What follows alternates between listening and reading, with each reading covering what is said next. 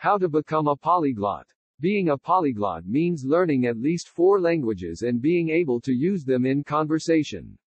The easiest way to pick up multiple languages is to master similar languages one at a time.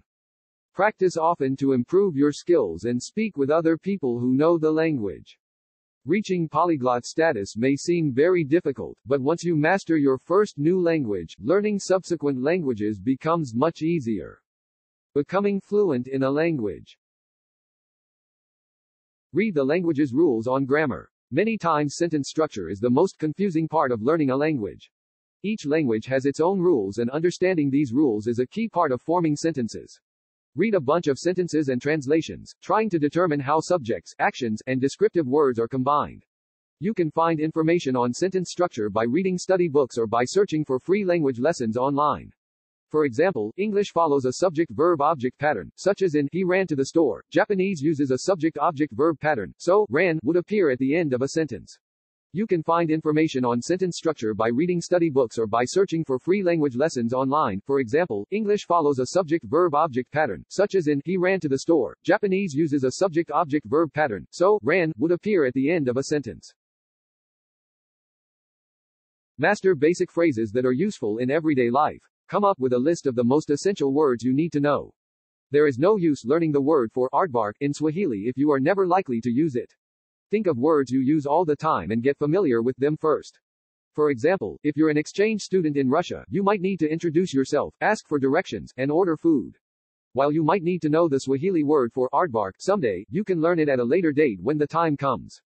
For example, if you're an exchange student in Russia, you might need to introduce yourself, ask for directions, and order food. While you might need to know the Swahili word for aardvark someday, you can learn it at a later date when the time comes.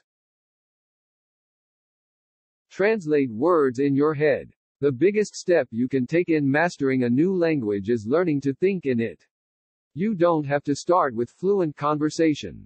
As you're out and about, make a point of translating what you see into the language you want to learn.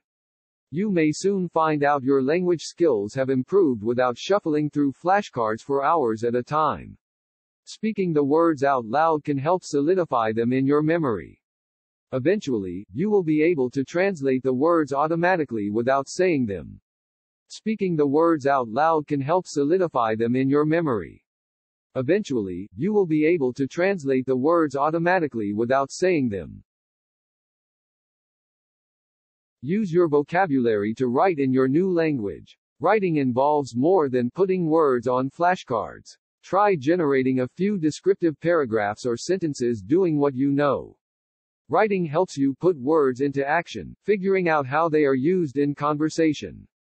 As you learn new words and phrases, you can combine them in new ways to improve your skills. Start out small. When you're starting out, you might stick to simple descriptions like, "Hi, my name is John Doe.